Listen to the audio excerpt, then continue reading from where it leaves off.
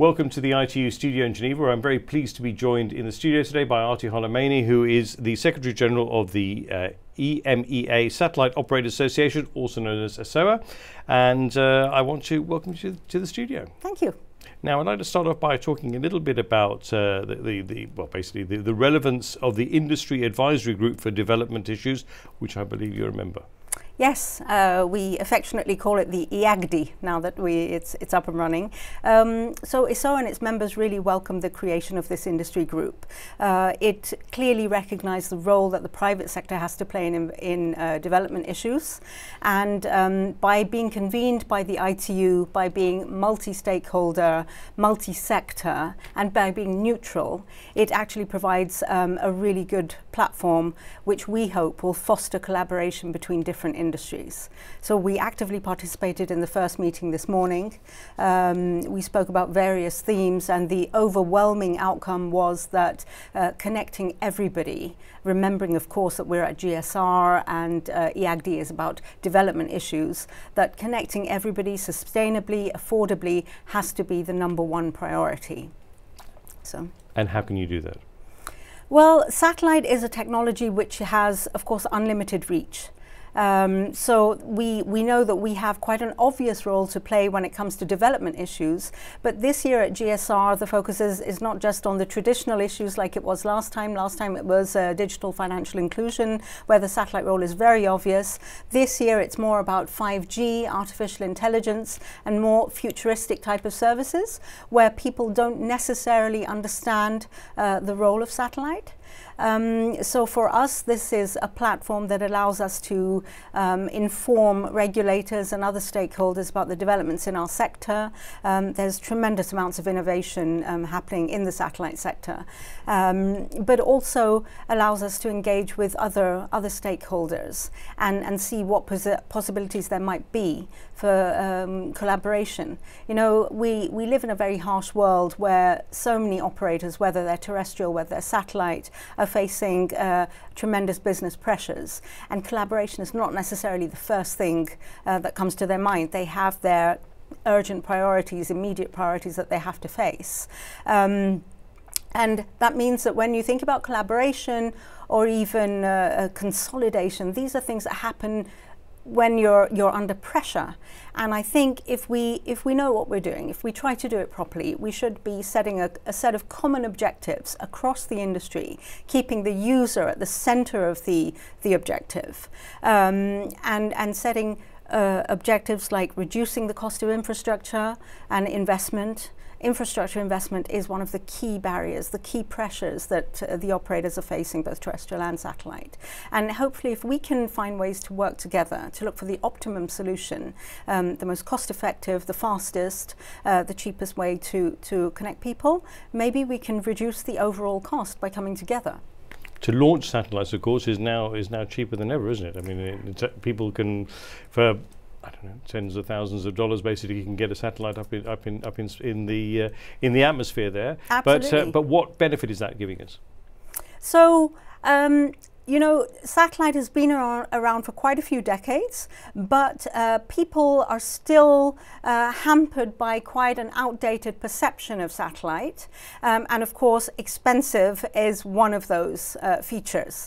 Low latency, high latency, expensive, complicated, large infrastructure. Who can afford to launch it? But all of that is changing. The innovations are happening on the spacecraft themselves, in the launch segment, in the ground segment, and all of these innovations are helping to bring the cost of connectivity down and also increase the amount of capacity and also the quality of services that the satellite sector is able to offer.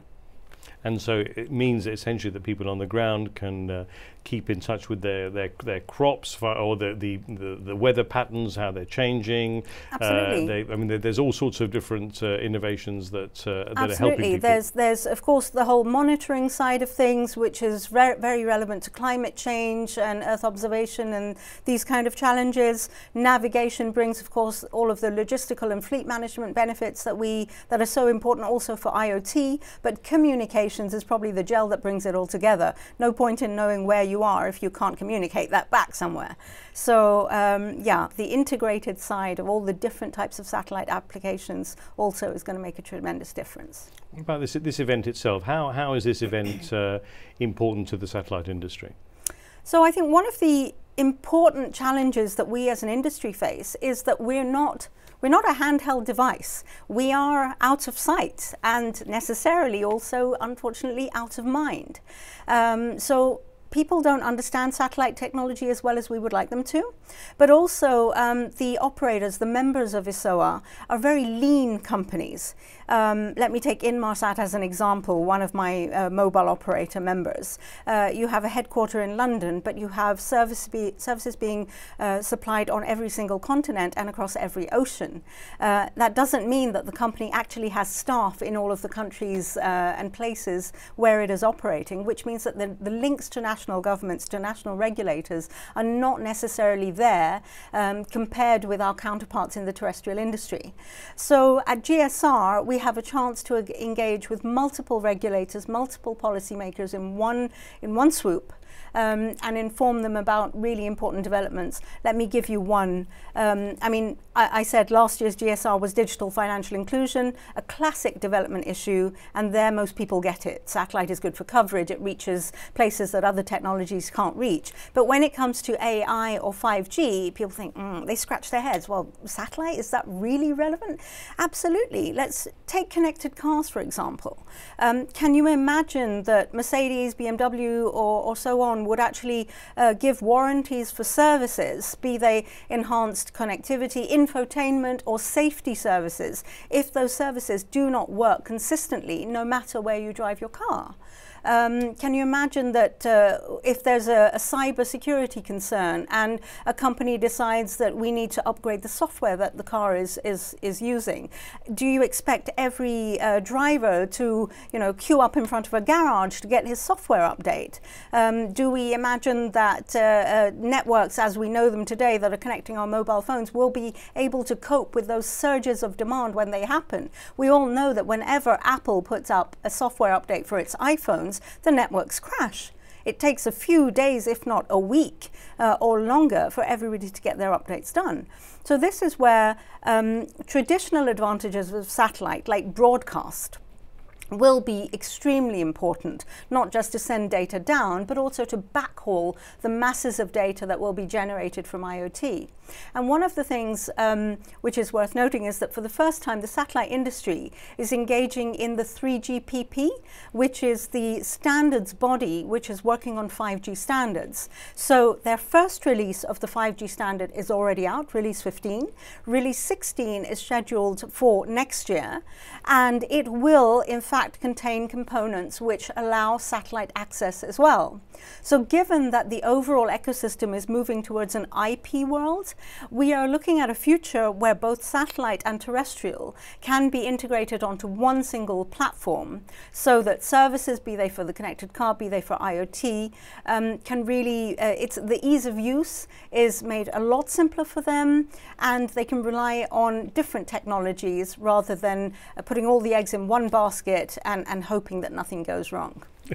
Well, thank you very much for your presence here in the studio and at this symposium, and we look forward to catching up with you at some stage in the future. Thank you. Thanks for having me. Thank you. And do check out our other videos and podcasts at the ITU YouTube channel and the ITU SoundCloud channel too. Thank you.